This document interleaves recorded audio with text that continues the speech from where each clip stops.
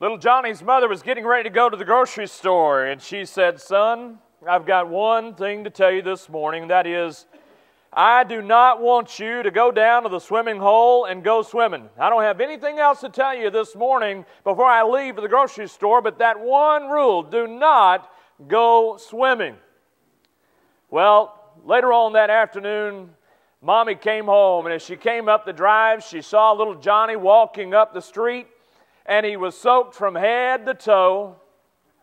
And she walked up to little Johnny. She said, "Son, I told you not to go swimming. Didn't you hear me? I made it as plain as I could say.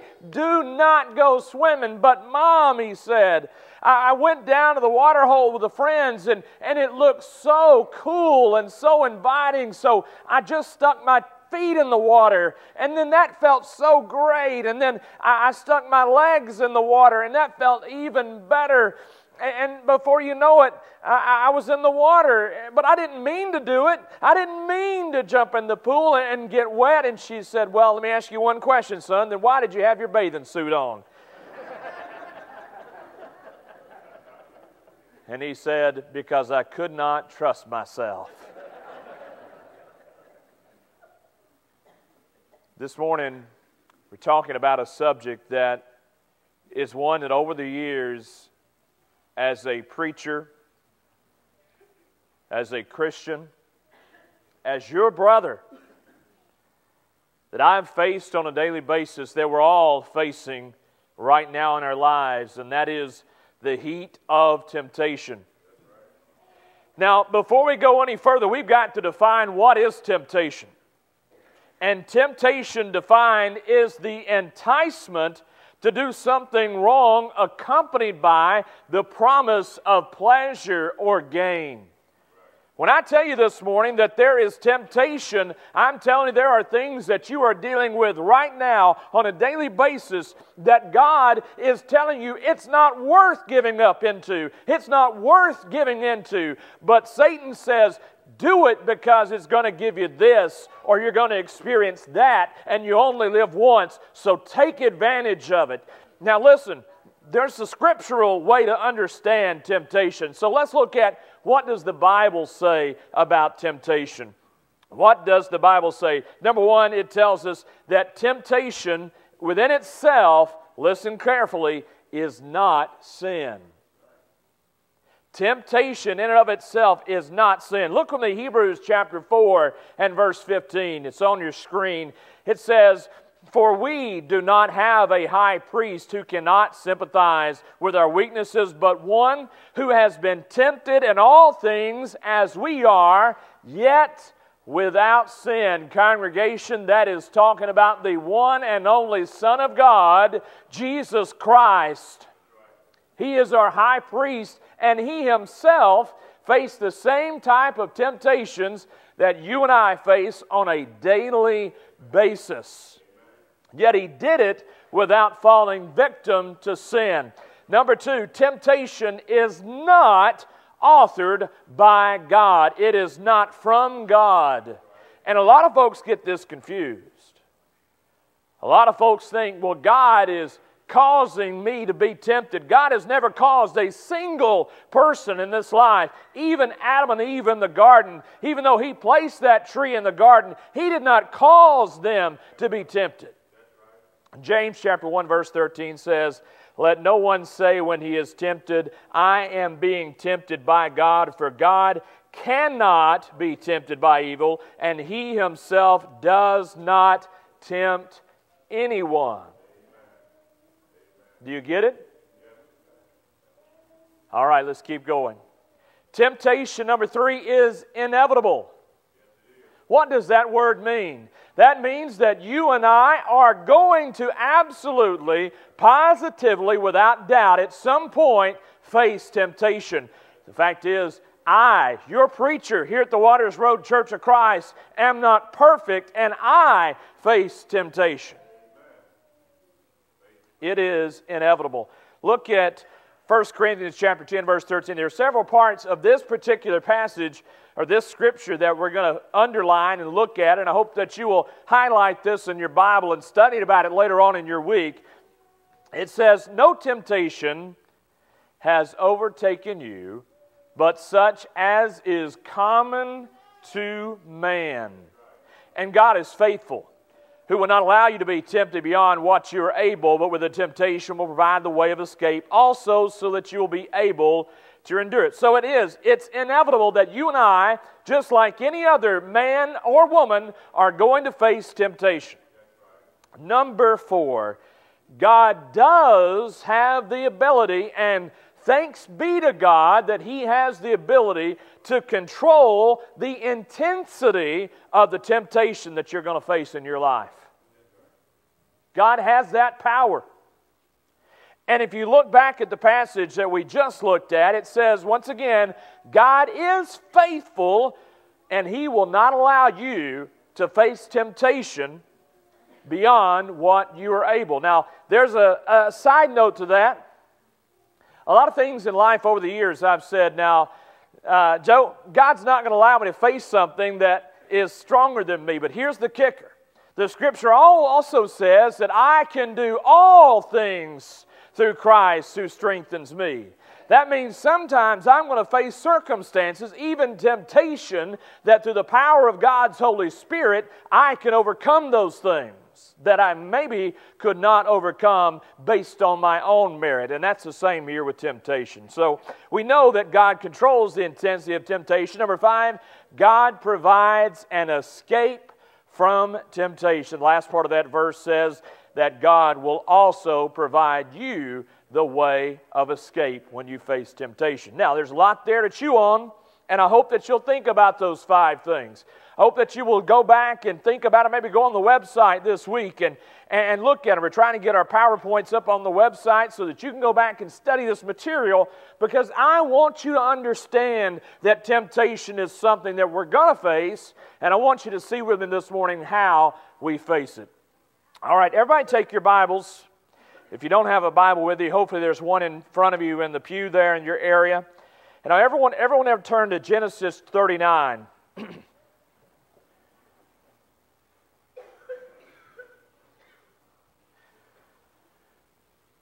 Let's share a story together this morning from the Lord's Word.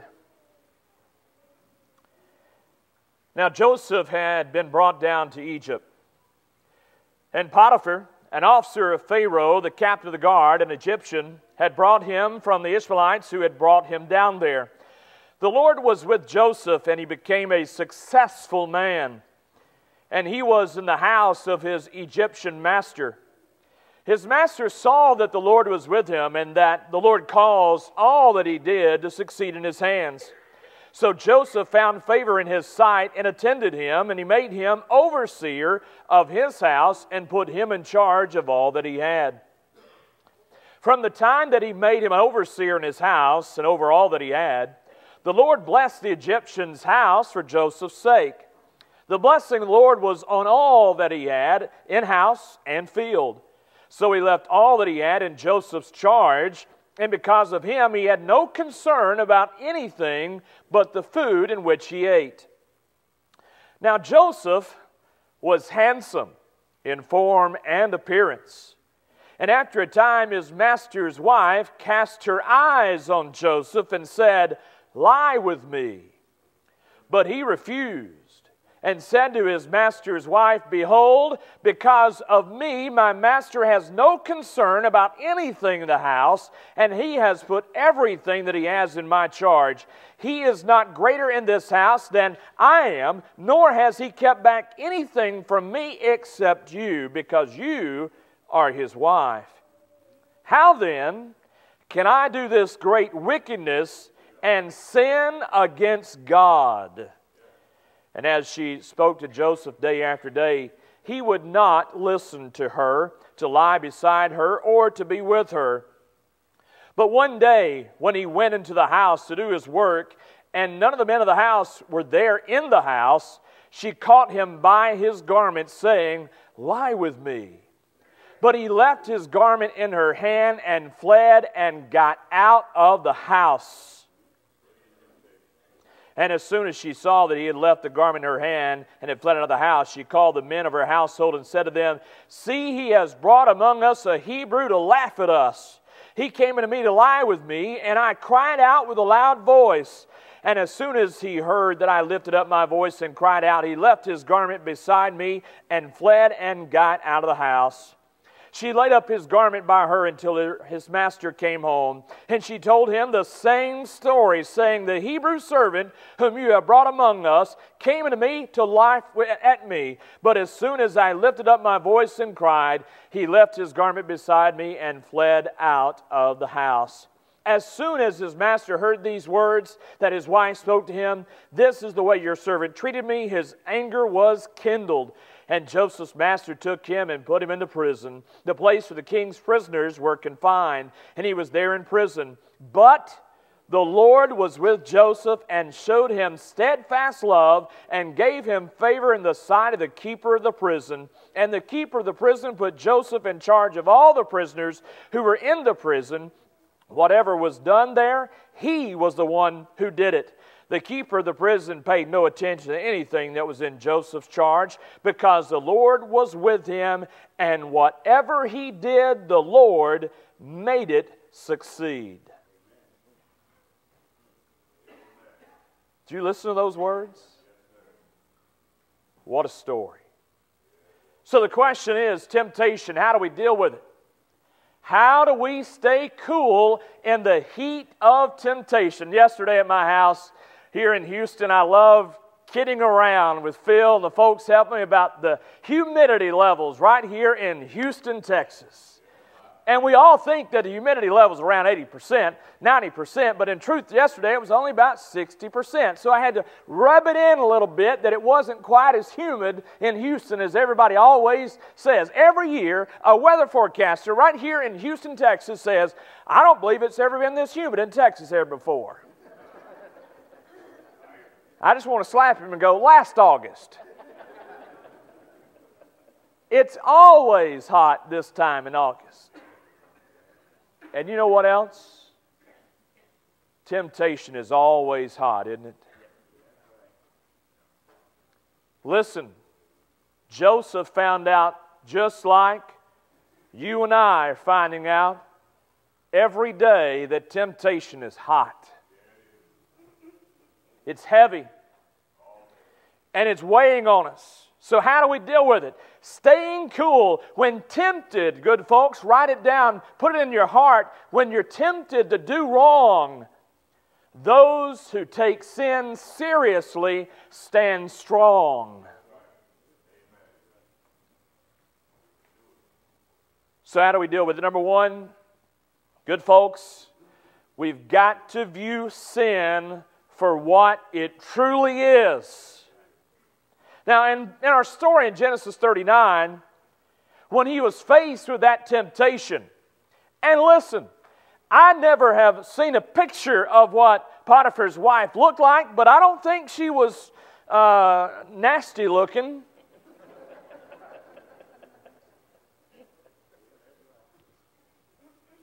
She was probably a very comely, attractive lady. Otherwise, she wouldn't have been with Potiphar, right?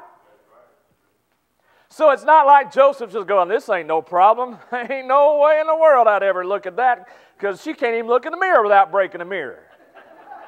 No, he's dealing with a real, true temptation. So don't make light of it and think, oh, it was no big deal. It really was for Joseph to face the situation. But when it came to sin, listen carefully, Genesis 39, verse 9, the part that I want you to pay attention to, it was not about sinning against Potiphar. It was not about the sin he would commit with this woman. It was about the fact that he was going to do this great evil. Now you may say, Jonathan, there's little sin, and then there's big sin, right? It's all one size. One size fits nobody. Sin doesn't fit any of us. We may want it to be a part of our nature. We may want to accomplish things through sinful means that we may not accomplish through integrity and honesty And you know, in business, right here in Houston, Texas, is there been a history of people that have done things through dishonesty and lack of integrity that have hurt other people in financial means? But what about you and I? When you're tempted to sin, are you tempted just to say, it's not that big of a deal? If I tell this little lie, who's going to know? Who's it going to hurt if I cheat on my taxes?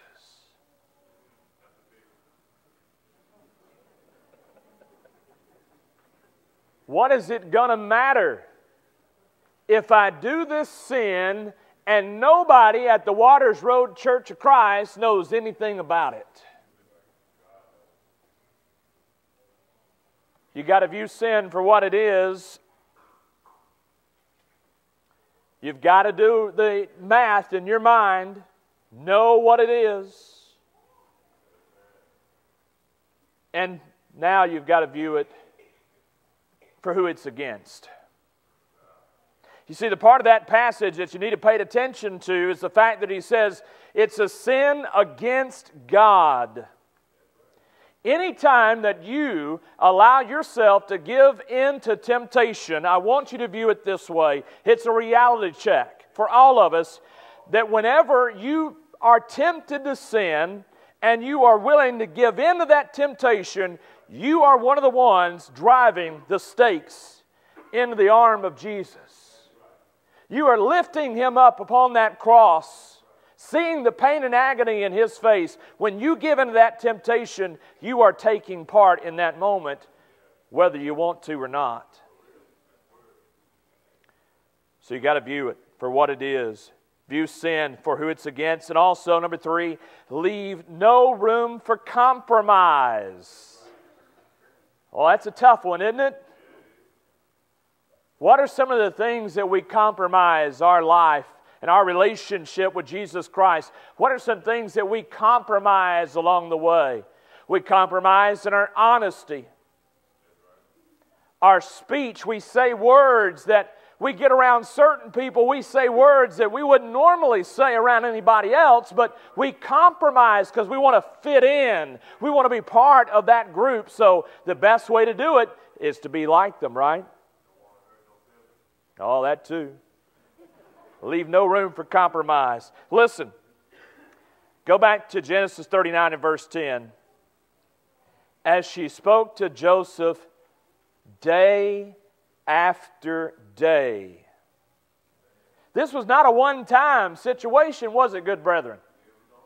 He says day after day, no, no, no, no. He did not listen to her. Because the point is here, you ever listen to somebody about something until they convinced you of something? Bad companions corrupt good morals. You hang around it long enough, you listen to the story long enough, you start to believe that it's just okay. But in this case, he did not even listen to her. And number 4, you've got to take aggressive action. Every time I read this story, even from the time I was a little man and reading this story, I kind of chuckled because he's running out of that room and he's without his outer garment. The only other person that I know of, possibly in the New Testament, that ran through a place like that was John Mark. But we don't know for sure that he was like that, but there are some that believe that. But in this case, he left his garment in her hand and fled and went outside. He took aggressive action. Look at 1 Corinthians chapter 6, verse 18. It says, "Flee immorality. Every other sin that a man commits is outside the body, but the immoral man sins against his own body." The final passage for you, this final 2 passages this morning for you, One comes from 1 Timothy and the other from 2 Timothy. Let's look at 1 Timothy chapter 6, verses 10 and 11. So we're talking about staying cool in the heat of temptation. And I'm going to point out some things here as we close.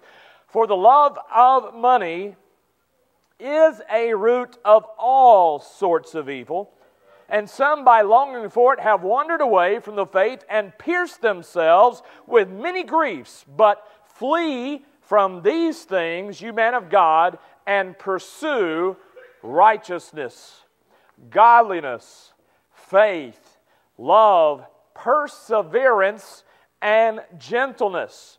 Every one of our young people here at the Waters Road Church of Christ, by the time they're 6 or 7 years old, should be able to tell you what is the fruit of the Spirit. Love, joy, peace, patience, kindness, goodness, faithfulness, gentleness, and self-control. Walk out of those doors this morning. I challenge you to be able to do that. I challenge you to be able to share with your children those things which they should pursue in your life, because when you're pursuing those things, it leaves a little amount of time, and I mean a very little amount of time, to pursue wrong things. And finally this morning, 2 Timothy chapter 2, verse 22, now flee from youthful lust and pursue righteousness, faith, love, and peace with those who call on the Lord from a pure heart. The initial call that you're going to make in your life for a clean conscience, a pure heart before God, is when you accept the call of the gospel of Jesus Christ, which says, whoever believes in me and is baptized shall be saved, but he who disbelieves shall be condemned.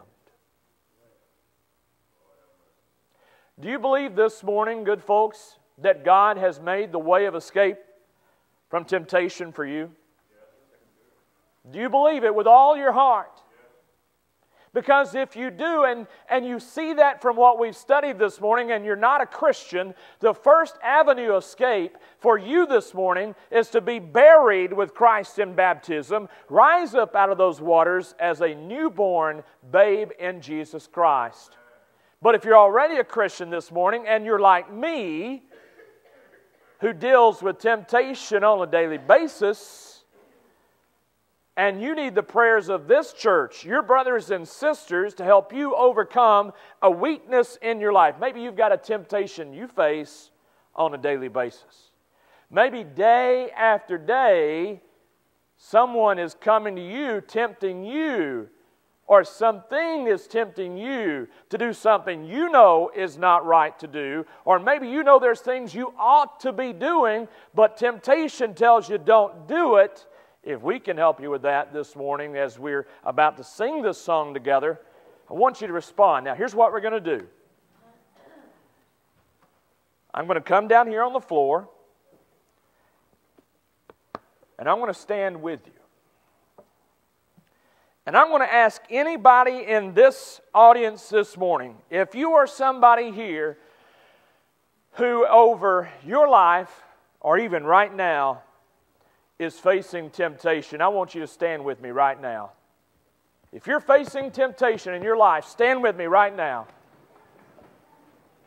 Now, maybe this morning you came to church and you thought, I'm the only one who's struggling with temptation. I'm the only person that's going to be in that room who's dealing with a strong temptation. I want you to look around.